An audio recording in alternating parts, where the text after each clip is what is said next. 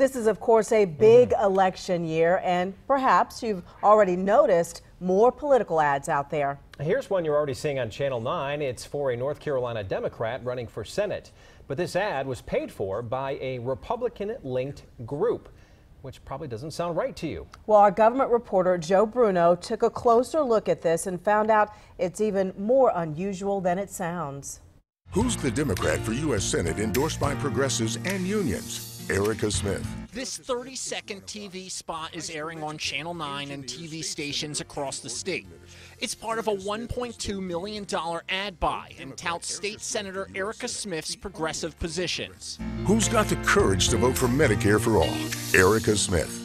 The #1 supporter of the Green New Deal?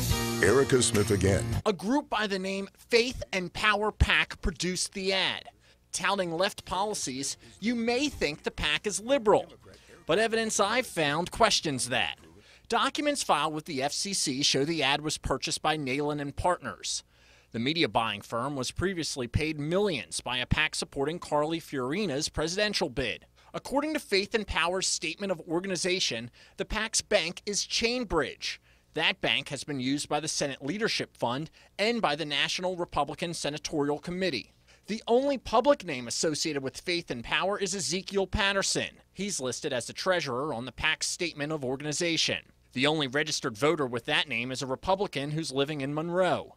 Tax records show his home is owned by Salvador Purpura. He's been paid by the Bush-Cheney 2004 election campaign, Rick Perry's campaign committee, and even Stephen Colbert's fake super PAC, Americans for a Better Tomorrow.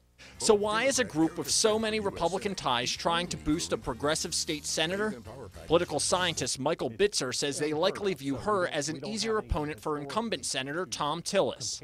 If it's somebody who is much more progressive, much more liberal, much more left of center, that's going to make North Carolina much easier for the Republicans to win. This tactic isn't limited to Republicans.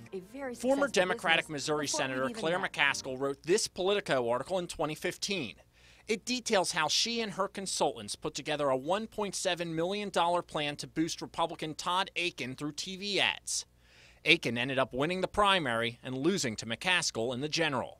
Bitzer says in a center-right state like North Carolina, it's not surprising groups would use this tactic. Anybody can participate in politics, so this is what we're stuck with.